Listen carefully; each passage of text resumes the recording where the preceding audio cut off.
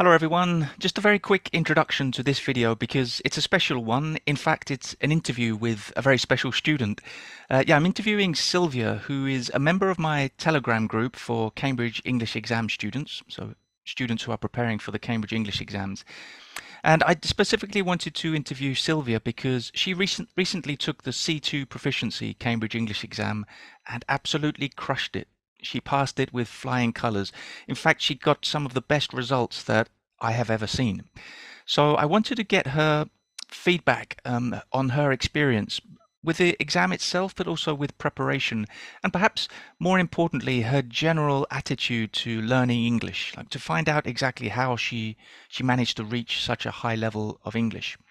So I think you're going to find this interview extremely interesting and very useful because Silvia shares a lot of insights to the English learning process in general and some specific tips on how to pass the C2 Proficiency Cambridge English exam, which you can really use for any of the Cambridge English exams. So without any further ado, enjoy the interview. Silvia, welcome, and thank you again for doing this. It's very generous of you to give up your time. Thank you. Thank you for the invitation. I was actually really flattered to hear that you and the community were interested in hearing some of my experience with the exam. Yeah, a lot of people were looking forward to seeing this interview. So, first of all, where are you from, Silvia? I'm from Italy. Originally, I'm from a very small town actually called Brescia, but I've been living in Milan for the last 11 years. And I just recently moved to a new city where actually I have to learn German now. So Right. already started, but I Right. have a new challenge ahead. Yeah, you're aiming for the C2 level in German now. That's the next objective, right? Exactly. Okay, so obviously we're going to talk first about your experience with the C2 Proficiency Cambridge English exam because, as I said, you absolutely crushed it. You passed with flying colors, as we could say. Could you just share your results? What were your results exactly? So should I just mention them? Yeah, if you say it for each part of the exam, what was your score? Yeah. So for the reading, I got 230 out of 230 points. Use of English as well, so 230. Unfortunately, the writing was a little bit my weakness, so I got 212, which was at the threshold between grade C and grade B. So that Terrible. was kind of disappointing. Disaster. Yeah. And then listening, I had 229. And if I'm not wrong, it's because I got distracted on a question. So I really didn't know what they said. Right. And in the speaking part, I got 230 out of 230 as well. Absolutely incredible. Yeah. So just for those of you who don't know, that as Silvia said, 230 is the maximum score. So two maximum scores in reading, use of English, and speaking. 229 in listening, so just 1 point off listening. Yeah, I was joking. A disaster in writing. That most people would be extremely happy with 212 on the writing, but on the results paper, it looks, relatively, it looks, as you said, it's your weakness, but it's not, for most people, it wouldn't be considered a weakness. It's interesting what you just said about the listening, that 1 point you lost because you got distracted, right? So you could have got maximum points there too. If you, who knows? Maybe that's not the point where I lost that 1 point, But I remember that there was a specific part of the listening exercise, since it's also the last out of the whole structure of the exam, where I was kind of tired and my mind started wandering and I lost focus at that point. So I don't remember exactly the exercise of whether they repeated it again, but I remember that I had a point where I said, "Oh, I wasn't listening." So. Yeah. Well, the listening in the B2 first, C1 advanced, and C2 proficient, they're all difficult. Obviously, more difficult as the levels go up. But as you said, it's the last paper in the exam, and it's after a few hours, it's exhausting, and you will be tired, very tired by that point, and especially the last part of the listening. It's kind of Exactly. you have to do multitasking and you really have to stay focused all the time. And I say that to my students, at that point, you just have to keep reminding yourself, stay focused, stay focused, stay focused. It's very easy to to get distracted at that point. I think it's a little bit cruel of Cambridge to put listening as the last part, because if you lose your focus or get distracted in the reading, you should go back and read that sentence or that paragraph again. But the listening, you always have two opportunities to listen, but the audio will always be repeated. But you need those two opportunities, especially in part 4, because if you miss something the second time, it's very difficult to get both answers. But as I said, just to drop 1 point on the listening is incredible anyway. So as I said, that's why I wanted to speak to you, because I think viewers to this video will get a lot from, hopefully be inspired and motivated by your experience, because to show that it can be done. And we'll speak about the writing later, because it's interesting. It does stand out because it is lower than the others, but we'll talk about that in a moment. But what I wanted to know, I want to get your experience and your tips. So this is quite a general question, but how did you do it? How did you pass with such flying colors? That's a very good question. So I don't have a definite answer, but I can share with you a little bit how my preparation went. And especially, I think that what's interesting is that I started watching your videos about 10 days a week before I was supposed to take the exam. Right. So that was very late. And so I started watching them compulsively. So I kept on watching videos at any time of the day while I was brushing my teeth and anything, so just to kind of learn about the structure of the exam and get as much information as possible. And to me, that was very important, because even though, the time was very short, and I heard one of your videos where you said you should start preparing at least 2 months in advance, if not even 3, 4 or more. And then I was really panicking, and I thought, wow, I screwed this up completely. And it's too late for me, especially because a few years ago I took the TOEFL exam. And I hadn't prepared at all for the exam, because I just thought, I know English, so I'm just going to go there, take the exam and get my result. And then I realized that you have to get acquainted with the structure of the exam a little bit in advance. So that's why this time I tried a little bit to get acquainted with the structure more than just learning it by heart. So that was a little bit my approach. I followed a lot of YouTube videos, mostly yours, I have to say. I've listened to other videos as well from other speakers, but I have to say, I realized that sometimes the advice they gave was not perfect. So I also did a work of selection and filtering in terms of what kind of content I got my advice from, because I think mostly for the reading and speaking parts, you have to screen out things that may give you advice that make you uncomfortable, or maybe don't make you sound so natural, or things like that.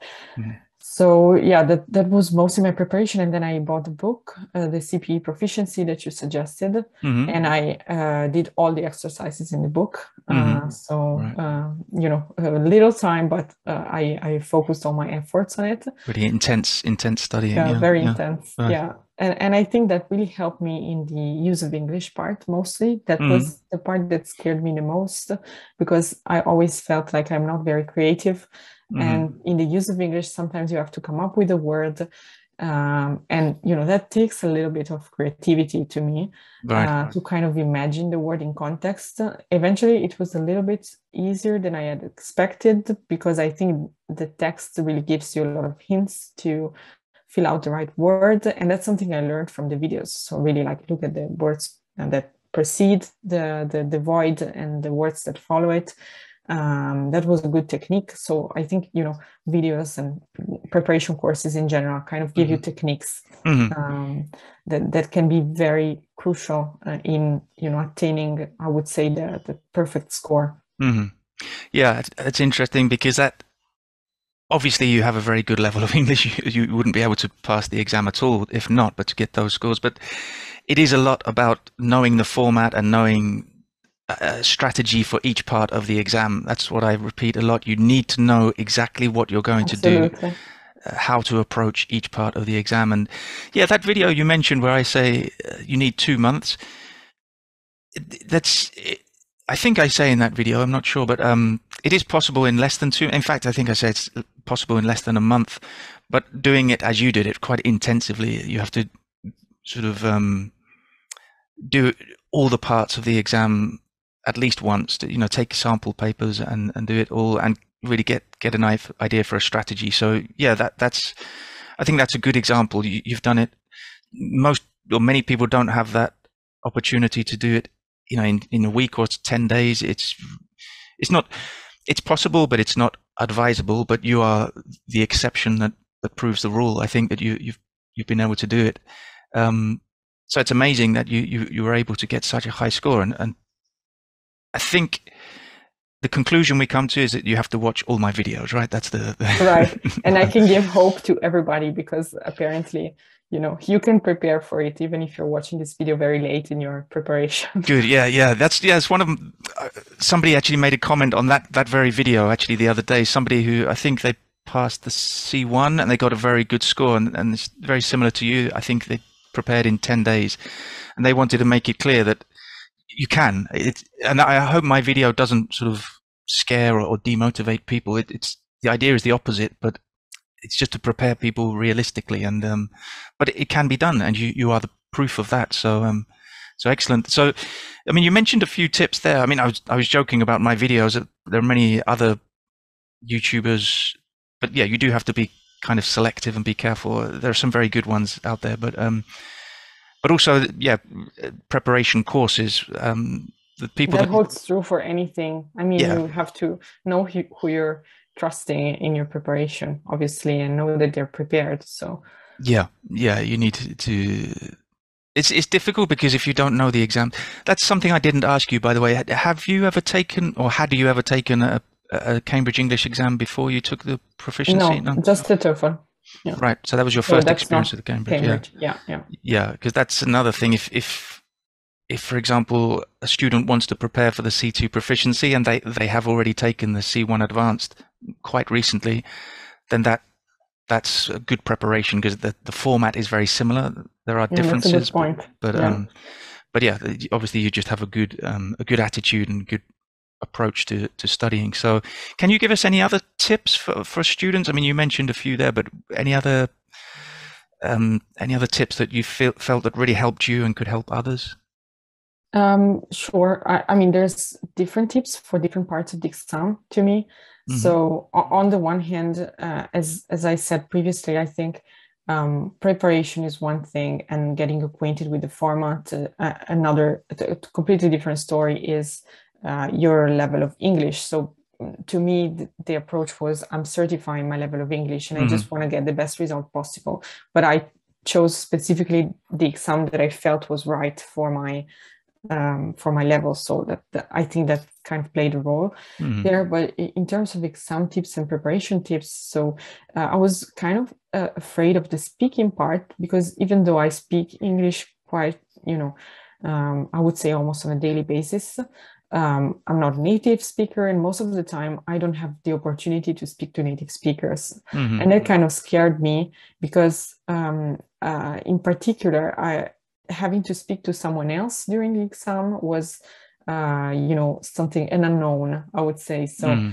eventually you are not going to know in advance what they're going to say, whether they're going to be proactive and, ask you questions, or whether they're just going to take up all of your time.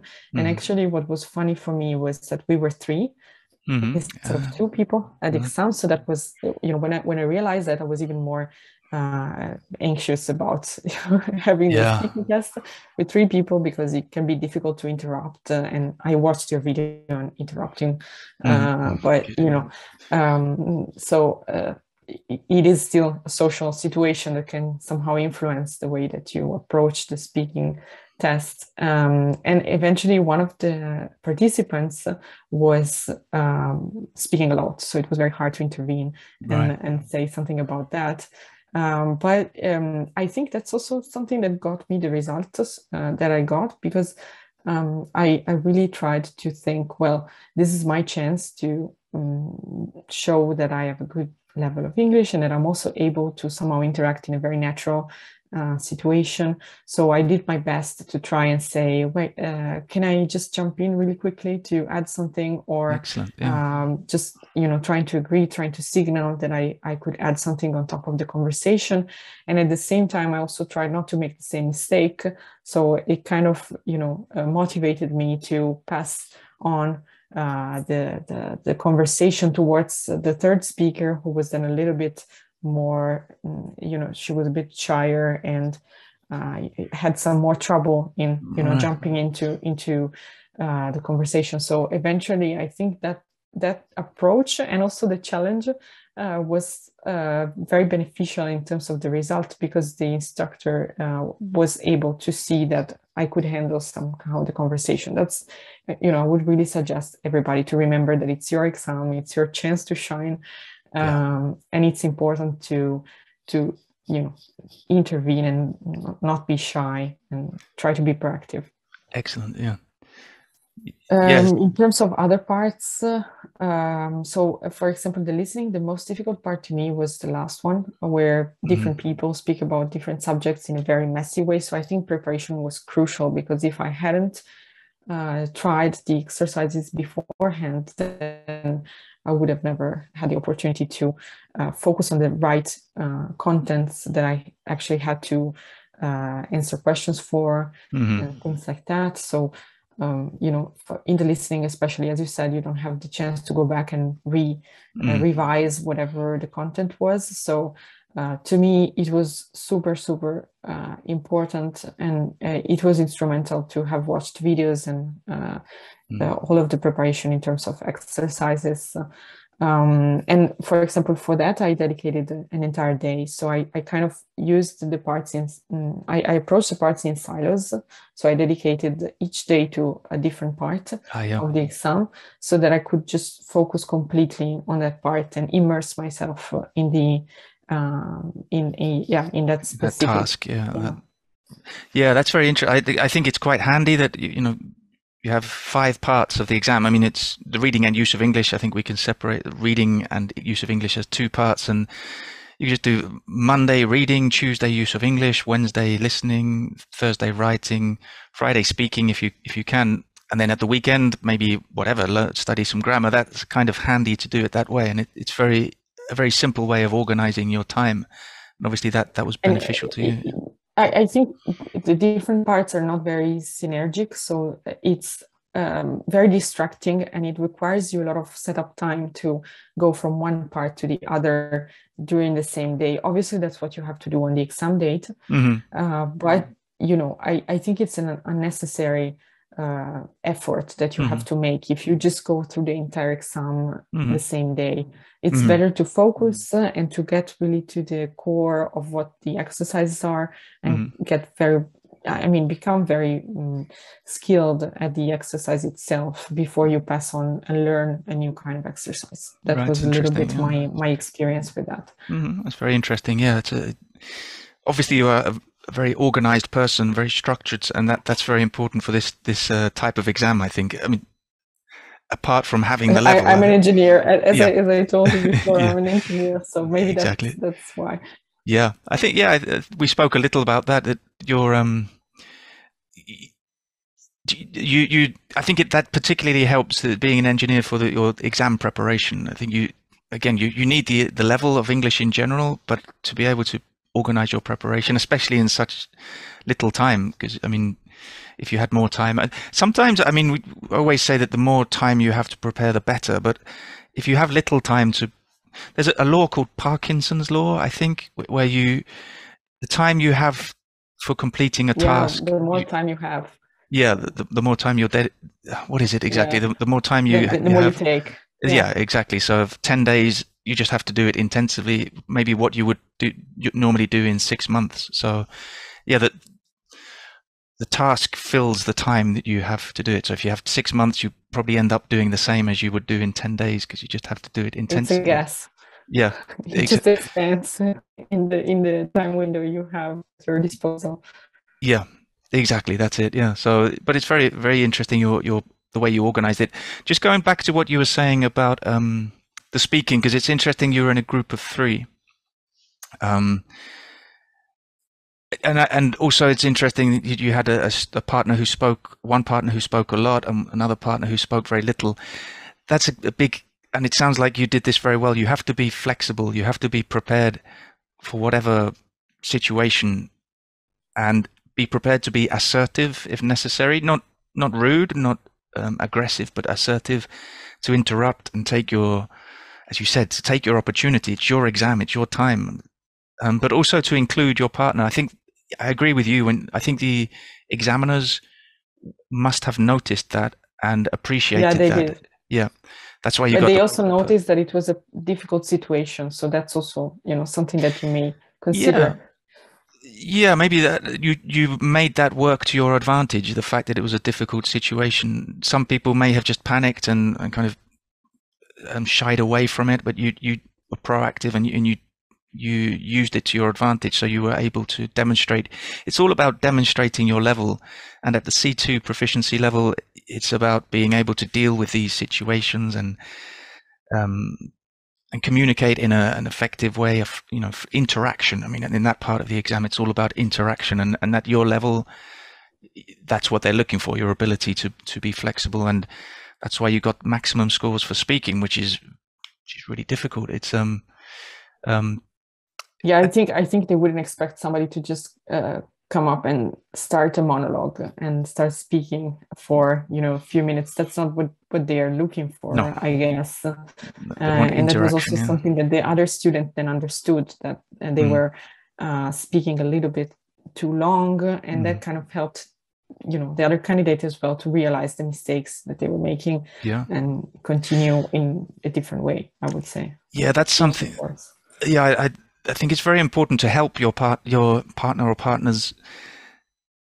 You probably don't really care what results, what score your partner gets, but it's beneficial for you to help your partners, and again, the examiners will recognize that. So yeah, I think also, I mean, you mentioned the listening, especially the last part, and the speaking. You really benefited, or you understood how much you benefited from preparation. It's incredible that some people take I can't imagine, even as a native speaker, taking the C2 Proficiency Cambridge English exam without any preparation. I can't imagine, for example, the part 4 of the listening, turning the page and trying to understand what I have to do and what approach to take in a few seconds before the audio starts. It's not impossible, but I mean, I think it's impossible to get maximum score without any preparation, because it's, even for a native speaker, it would be very, very tricky. And the point is also time management. So the time is very tight. So the timing is very tight to to do all the exercises in such short and paced slots of time. So for me, the preparation was also crucial for I would say dedicating the right time to the right the right amount of time to each of the parts of the exam. Obviously in listening that's not the case, because time is managed, but you still don't have that much time or infinite attempts to listen to the conversation. So you have to know what to expect before you get there. Yes, I mean, you mentioned time management, and that's really most important for the reading and use of English, and also the writing. But so what was your approach to the reading and use of English regarding time management? So I don't remember exactly each part of the exam. I have to be honest, because I took the exam 3 months ago and then I forgot everything about it. Celebrating. Until I got the results, not really, but then celebrating. But I have to say, I watched one of your videos about how to approach the exercises, and I structured it exactly that way. So I think it went backwards for me. And that advice was very important for the reading and use of English, because I ended up with probably the first exercise of the use of English with very little time. But luckily it was an easy exercise, because I think it was the exercise where you had to convert words or something like that. So that just following the advice of somebody who was experiencing exam preparation was very important in that sense. And I recommend everybody to watch that video and do exactly the same, because unfortunately the last exercises are the ones that are most time intensive, time consuming, I would say. So that was very important for me. Yeah, I think just for those people who, well, very quickly to explain that idea is that the first the first three tasks are, the first is multiple choice. Part one is multiple choice. Then it's a gap fill task, and then it's word transformation. Time consuming as well.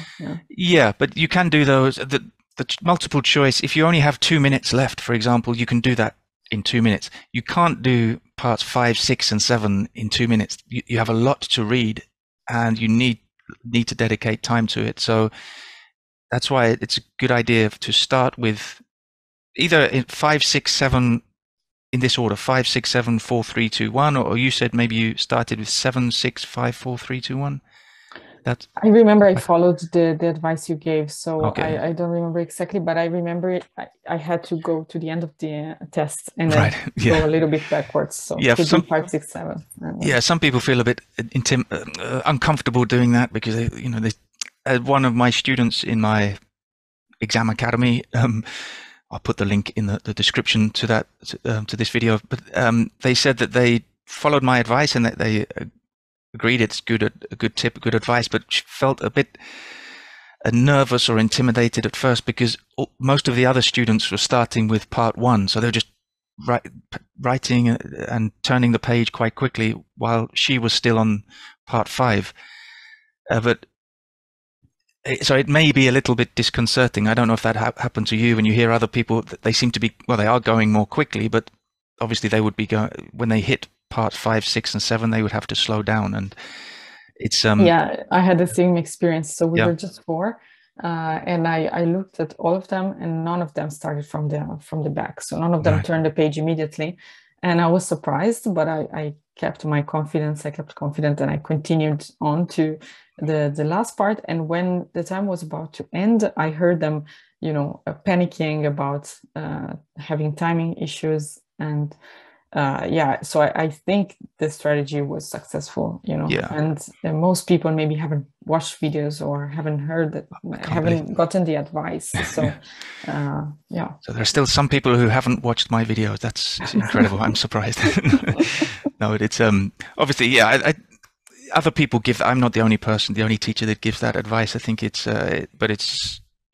you are proof that it works. So that's why I like to speak to students, because it's easy for me to give advice. I've never taken the exam. I don't have to take the exam. My advice is from experience teaching students and getting their feedback over years.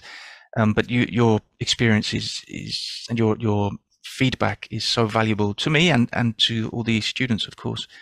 One thing I did want to say with the speaking, because your speaking is obviously very good. You speak very well, but this is an important thing. You have a very slight accent, so you don't. And I think some people, and you got maximum scores in the speaking, and it's a good opportunity to emphasize that you don't need to speak with a perfect British or American accent to get maximum scores. I mean, you speak your accent is very good. You don't make thank you.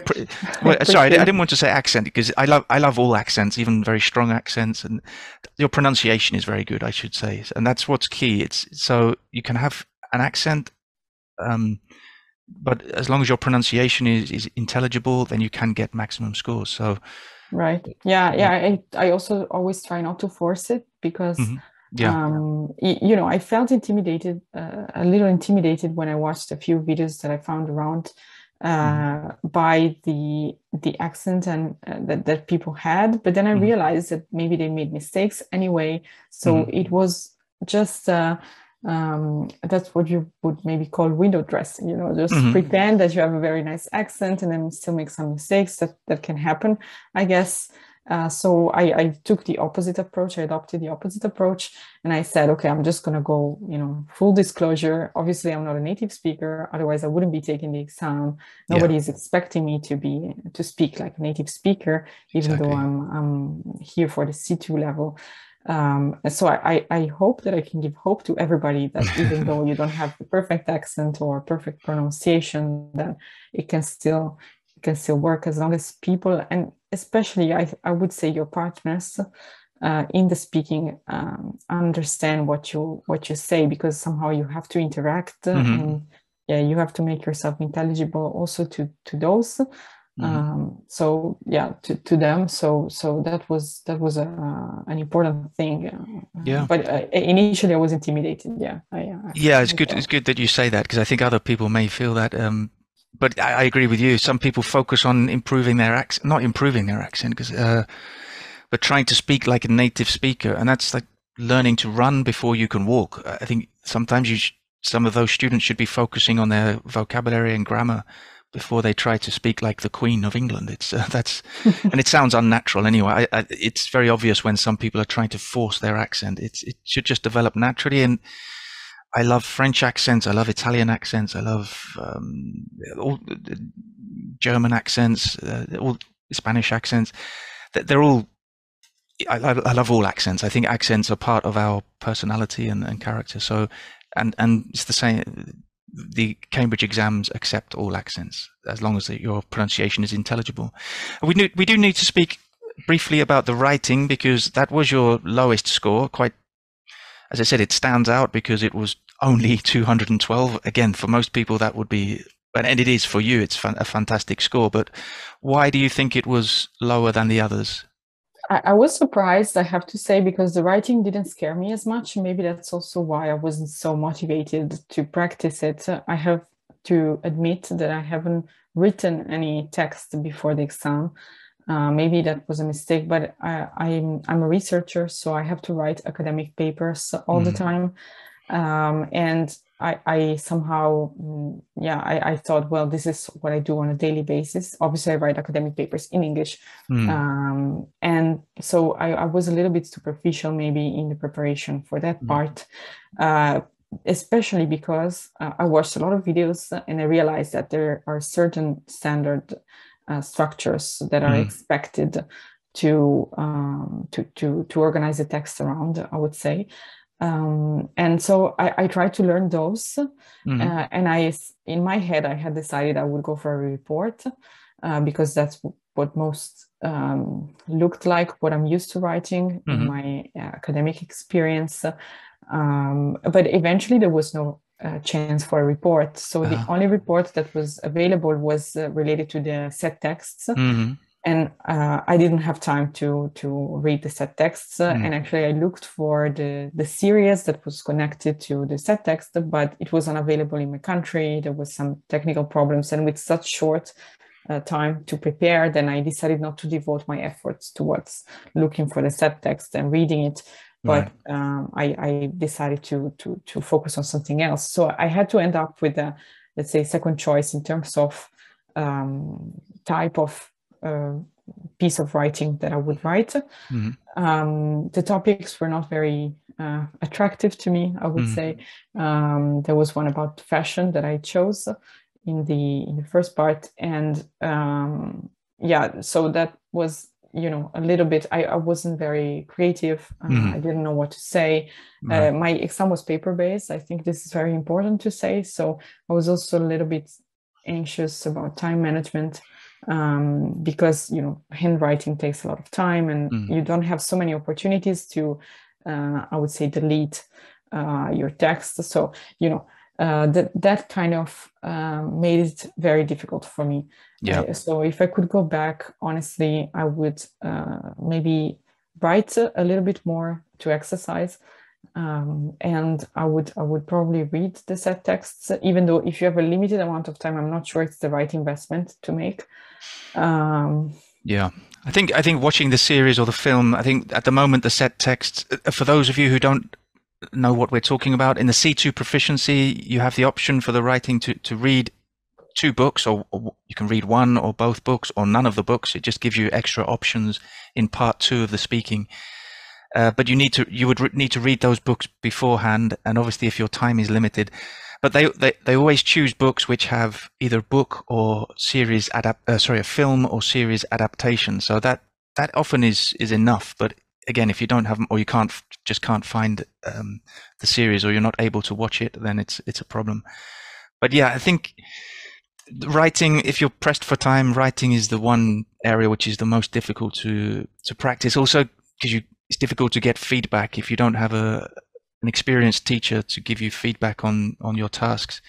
So that's tough, but you still got a very good score. But it's a pity that they don't give you any feedback, because you just get the score. You don't know why or how you could have improved your score. Which part was the worst? Also, that's not information they share.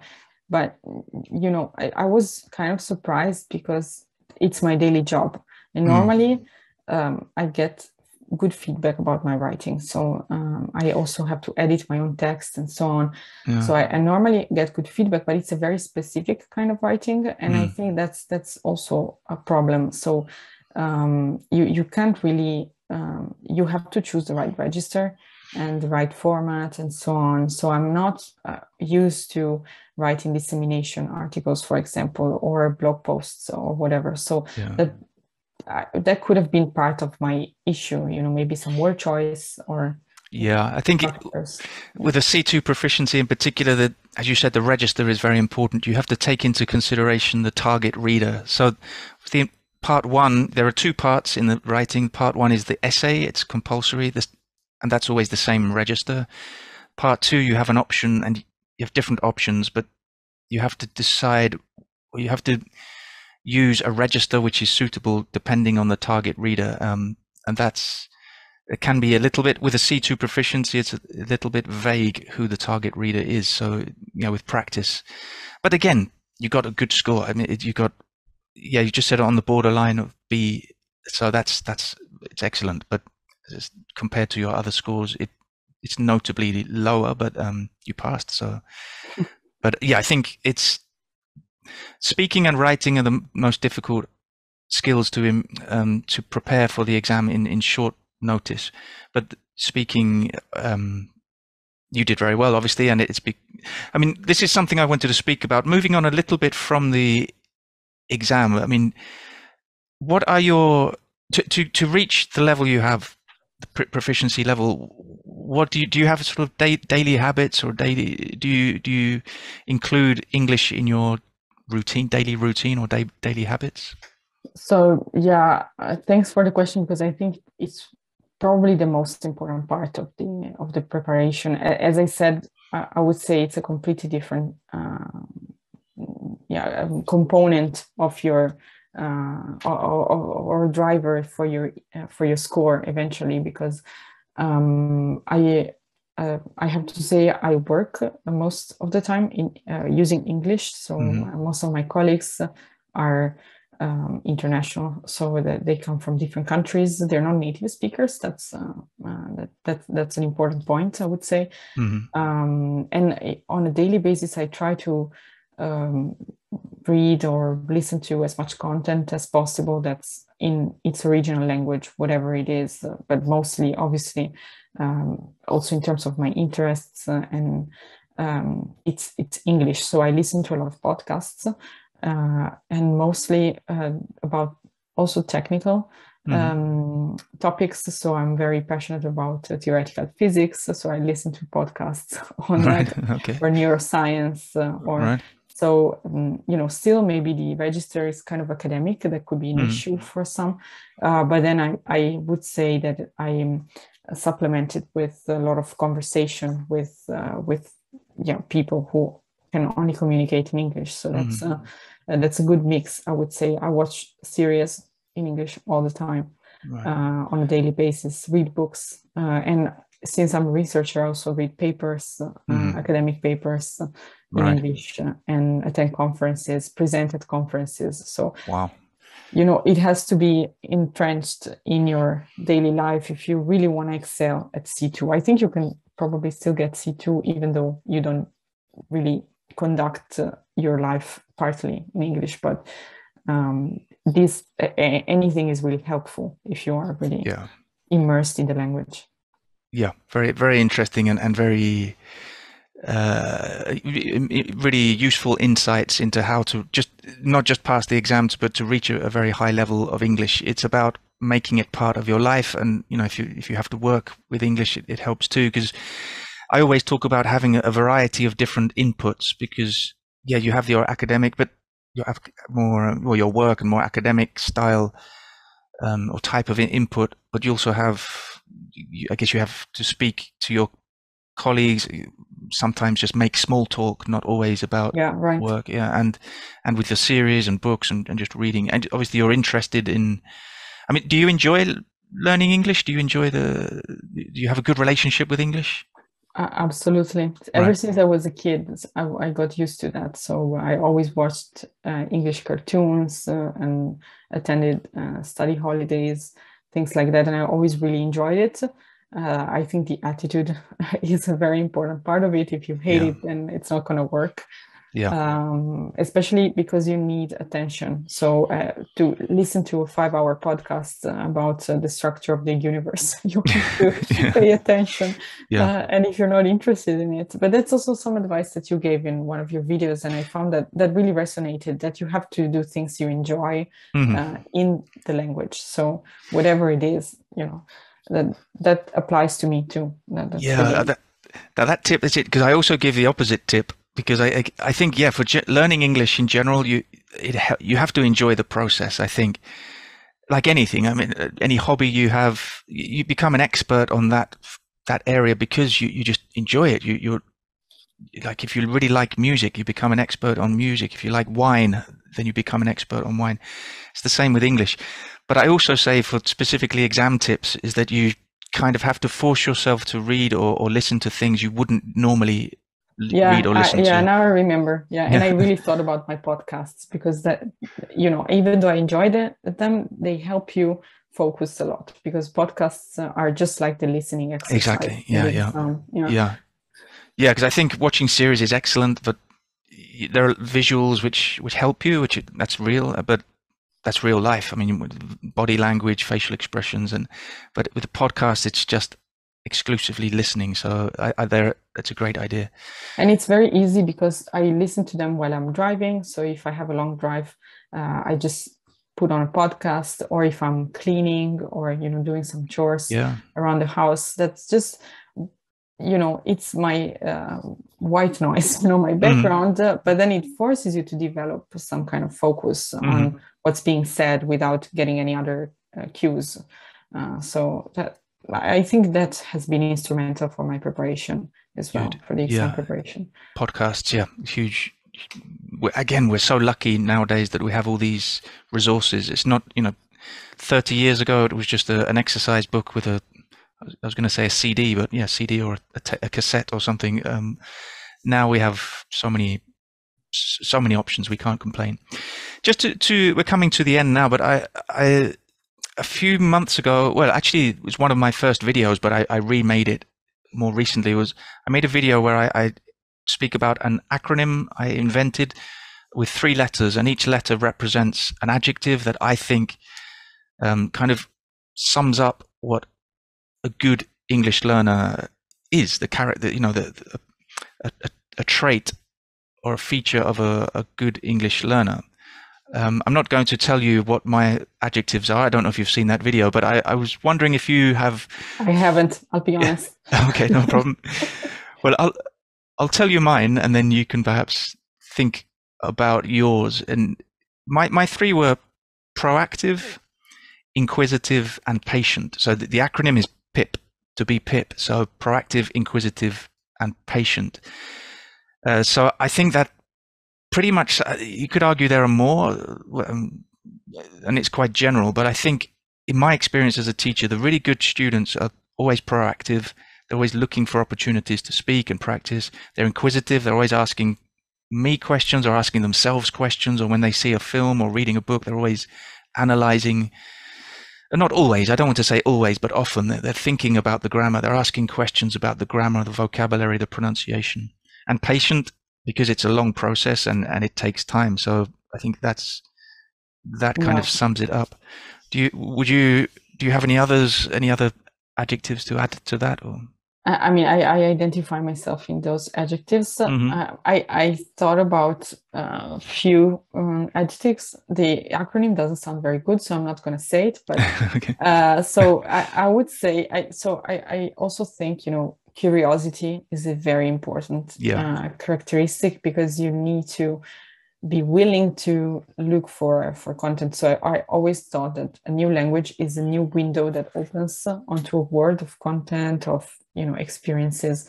And if you're not curious, you're just not going to have the motivation Mm-hmm. that's sufficient to really immerse yourself in a given language. So for me, it was movies, podcasts, anything. I was very curious to learn about things that were at the frontier of a certain domain, I would say. Mm-hmm. And therefore, my curiosity kind of pushed me to improve Mm-hmm. Yeah. my language skills. Yeah. Open-mindedness for sure. Mm-hmm. So it's worth mentioning that I had flatmates from different countries and friends from different countries. So being very open-minded and trying to make friends with as many people from different Mm-hmm. cultures as possible really helped me in language learning. In particular in English, because you will meet a lot more people who are not native speakers than those who are. And, just being very open-minded and trying to speak to as many as you can, I think is very important for the development of the language and learning. And this somehow building up this language proficiency that you really need for in this case, the C2 exam. Mm-hmm. And the last one I would say is consistency. So you have to continue learning the language. So you can't just drop it and then go back to it and, take the exam. It has to be, as I said, entrenched, intertwined in whatever you're doing, because Right. I'm learning other languages as well. And I have to say, I realize that you forget them very easily if you Mm-hmm. don't use them it doesn't need to be a daily basis, but it needs to be very often. So I would say consistency. Don't just drop the original language in a series because you're too tired. Mm-hmm. It's a matter of laziness, maybe, I don't know, but it's just easy to make the easy choice to drop it. To me, it's very important to be consistent, just like sports. The more you do it, also the easier it gets. So after a few months that you just watch original language series, for example, or listen to podcasts, it will just become natural. So yeah, but I'm not going to say the acronym. Yes. COC, right? Yeah. Well, we could maybe put it together with mine, the cockpip or pip. Yeah, maybe it's. But yeah, I think I agree with all of what you said. Definitely, of course. I mean, I couldn't disagree, because you are an example of an excellent student, and your English is better than my Spanish, and I have experience as a teacher, but as I've said, I think the student's perspective is so much more important in many, many ways. So I think that's excellent. The consistency thing I think is very important. As you mentioned sports, and I think that there are so many analogies with sports, with doing exercise, keeping fit. And I've mentioned that in other videos. So I think that's anybody that does do exercise, running or going regularly to the gym, can relate that to English learning process. And it's continuous. There's no sort of destination. It's just something you maintain all your life. So maintaining the habits and a relationship with English in some ways. It doesn't have to be intense or preparing for an exam continuously. It's just keep making it and keeping it a part of your life. So excellent. Absolutely. I think that was so useful, Silvia. I think so many useful insights regarding the exam, but also in general. So I really appreciate it. I really appreciate you being so generous with your time. No problem. It was a pleasure, really. I hope I can help some fellow learners I think you in the future. Definitely. And I'm looking forward to seeing in the comments on these videos if anybody has anything to add or to ask. So yeah, thank you again, and we'll keep in touch, Silvia. So thank you. Thank you for the invitation.